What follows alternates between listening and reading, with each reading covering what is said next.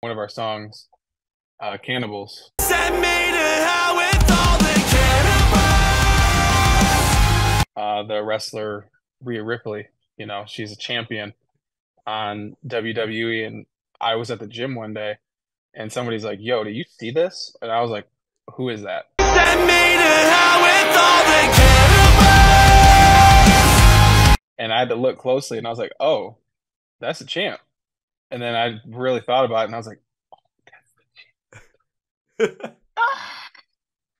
And dude, it's crazy because like just having a platform like that, and like even just her like resharing, like we sent her like some shirts and whatnot, and she put on one of the shirts and just posted it without us even asking. She just did it.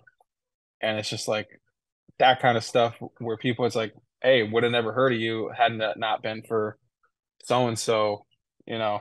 We have friends out here in Michigan that, influencers and other places where it's like, how did you guys even hear about us or do this? And it's like you're making videos of using our clips and everything else.